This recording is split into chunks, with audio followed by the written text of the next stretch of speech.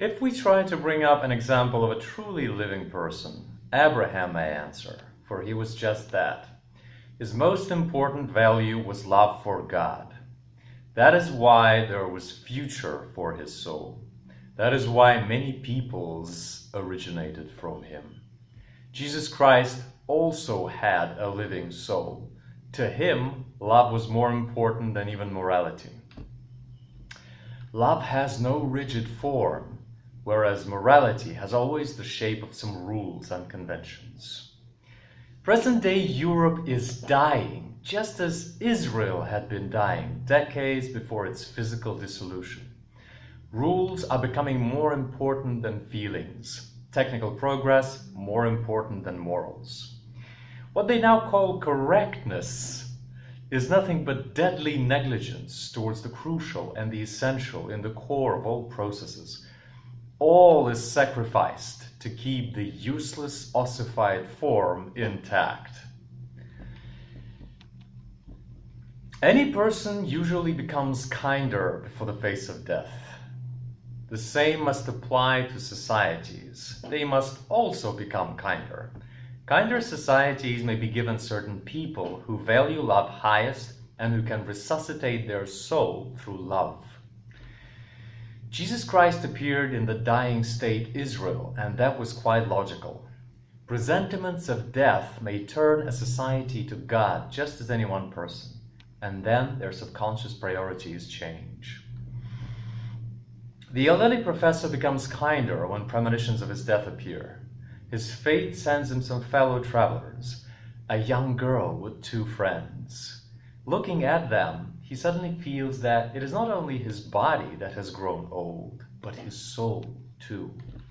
He suddenly realizes that he has been living not by love, but by principles and rules. Feeling that his death is close at hand, he returns to such concepts as love, mercy, sacrifice, and forgiveness. And at parting, the young girl unexpectedly declares, "Of the 2 boyfriends of mine, I choose you. You are the better man." Though strange, the story is quite probable. When the professor was young, smart, handsome, and lively, somehow women did not like him. They dumped him for other men. And now the dying, dilapidated, and weary old man snatches a love confession from a young and beautiful woman. And the reason why it happens is love that he suddenly feels and learns to cling to, unlike the 2 young men near. What happened is resurrection of a soul. It is not likely to restore Professor's personal future. Rejuvenation and health are not probable. He will die in the nearest future, most likely. But his soul has been saved, brought to life by divine energy flowing in it once more. This fact instantly influences the condition of his son. The son suddenly turns from an insulated, cold, and depressive person into a loving man. Just recently, on finding out that his wife was pregnant, he confronted her with an ultimatum. It is either me or the child. His decision to force his wife's abortion was categorical and peremptory. And here we have the scene of the father and son meeting. "You owe me money," says the old professor. "You may keep it." And his son says that he loves his wife and wants to stay with her even though she refuses to procure abortion. It means that the child has some life in it.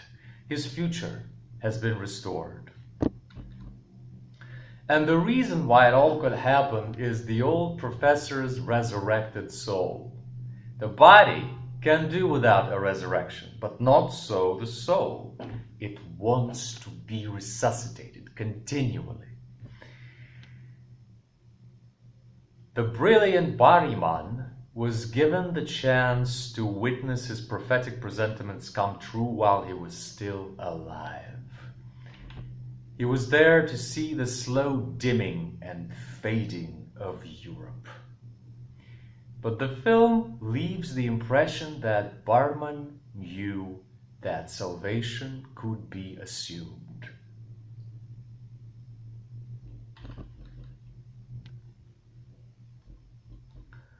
A peaceful summer evening in the south of France. I look at my watch.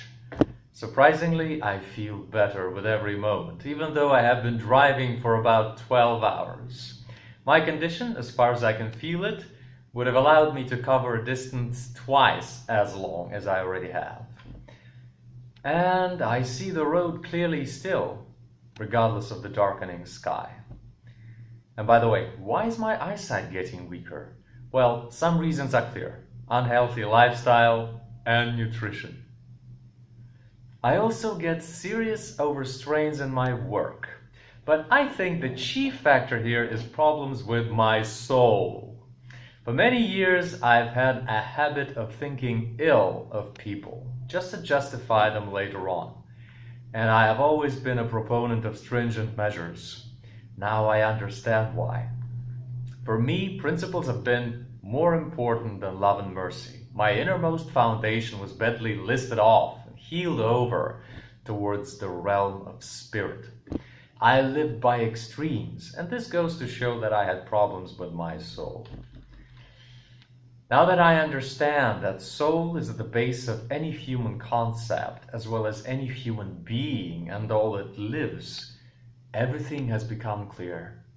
Everything is in its proper place. To be able to move the main foundation from the future, that is, spirit, onto soul, we must provide normal conditions for the soul to function.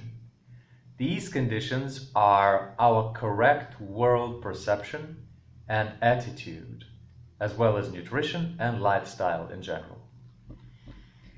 Someone who perceives the world from a spiritual or bodily standpoint sees everything as static and unprogressing. But only he who lives by his heart and soul sees the world as flowing, changing, and developing. Again, someone who places mind and reason highest perceives the world as unchanging. And if something falls out of his rigid, stable concepts, he is inclined to destroy those things as threatening his perfect systematic worldview. That is why a person with overly intensive pride is always inwardly aggressive. He becomes truly happy not through loving, uniting, and helping others, but through superiority, suppression of others, and self-glorification. Such people are only satisfied to be at the center of attention. They will have nothing less than the whole universe spinning around them. It is a widely known fact that for many centuries of the Christian era, the geocentric model of the world was deemed to be true. This model, where Earth was taken to be the center of the universe, indicated parochialism and narrowness of view.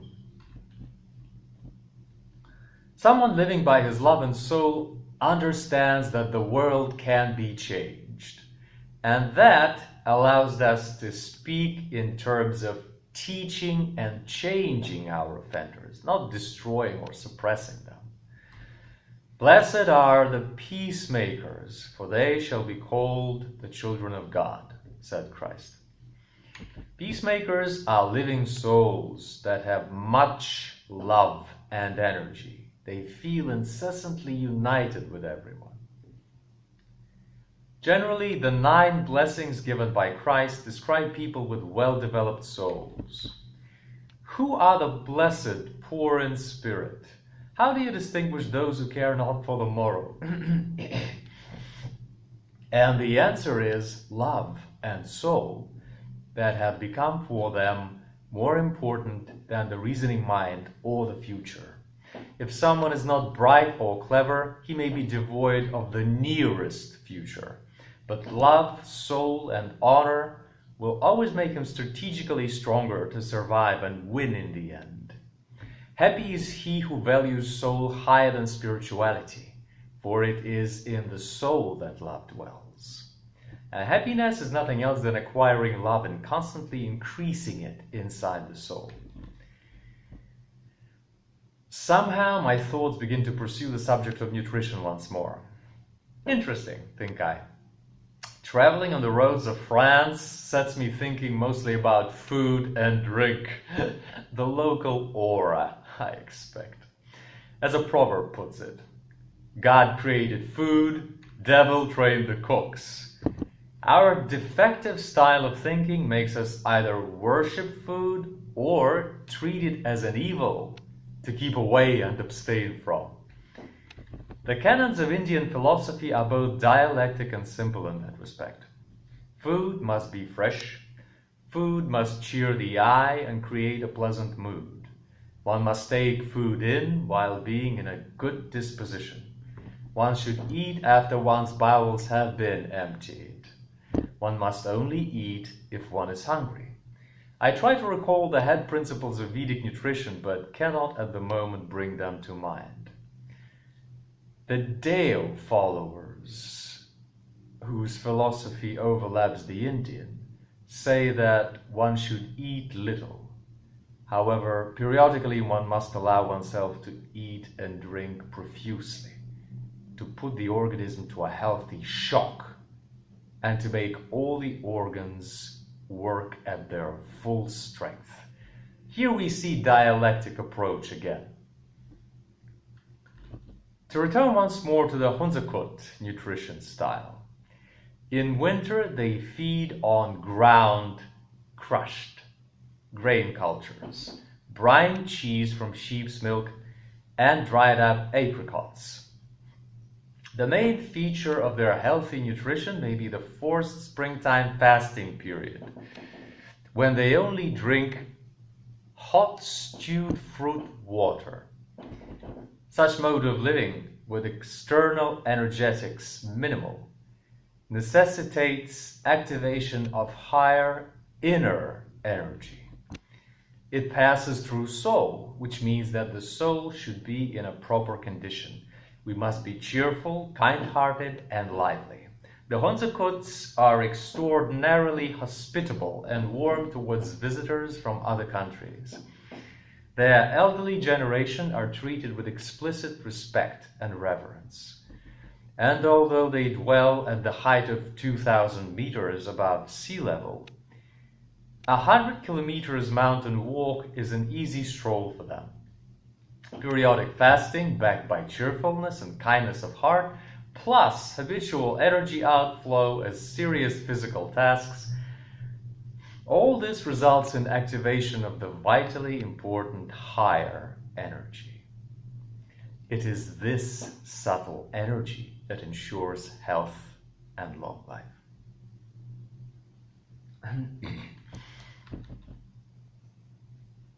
Contrarily, Europeans suppress subtle energy with external energy. High-calorie food with low natural energetics leads to destruction of the subtle energy of soul.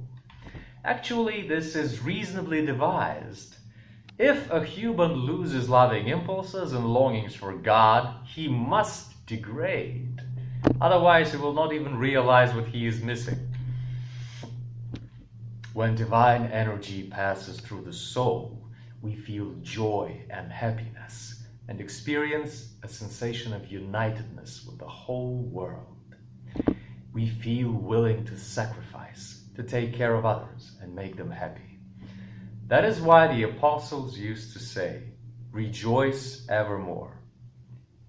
Someone who is ready to be cheerful, who is orientated on kind-heartedness and high spirits, creates a mode of life that is correct for soul.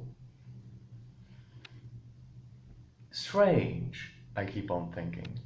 Why is it then that the tendency for sorrow is so explicitly evident in Orthodox Christianity? Why is it necessary to concentrate on one's sinfulness and to repent constantly? Why so little rejoicing? Probably because there happened a shift towards the realm of spirit, like the initial shift in Catholicism. And when a person feels his infallible rightness and superiority in regard to others, he will naturally end up counterbalancing this state with its opposite. That is, with self-abasement and sensation of his own imperfection. But if you hold spirit to be the foundation of everything, then sin will lurk at every corner, no matter how hard you may humiliate yourself. Maybe it was this practice of overcoming pride through self-abasement that caused oncology in many Christian saints. It is indeed a widespread tendency in Orthodox Christianity to see oneself as terribly sinful and to incessantly repent of one's sins. I try to think about it. What is sin? It is loss of love, loss of unity with God. It is losing the God within your soul. What is then repentance? It means changing oneself to a degree where sinful behavior is firmly left in the past. It means that you irrevocably refuse to be and behave as before. You feel that you simply cannot. Our behavior is linked to our inner state. If we want to change our behavior, we must change our inner world. But concentrating on our sinfulness amounts to concentrating on loss of love, which may result in an even greater decrease in love.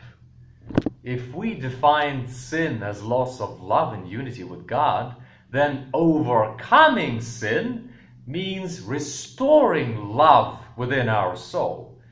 As for severe self-reproach and self-abasement, they are of little avail, if at all. How do we lose love for God?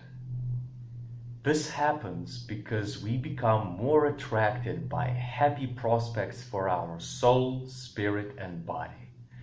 In Hinduism, a concept exists about the three chief origins of sin. They are lust, anger, and greed. Lust is soul's desire for pleasure. Anger is spirit's desire for knowledge, power, and control.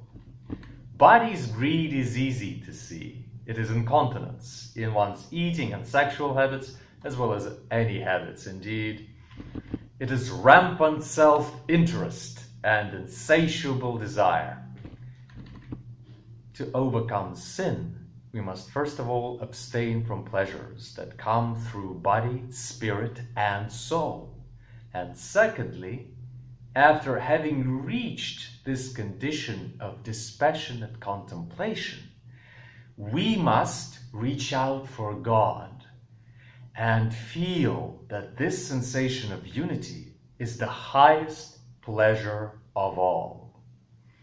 It is then that love and joy fill our soul.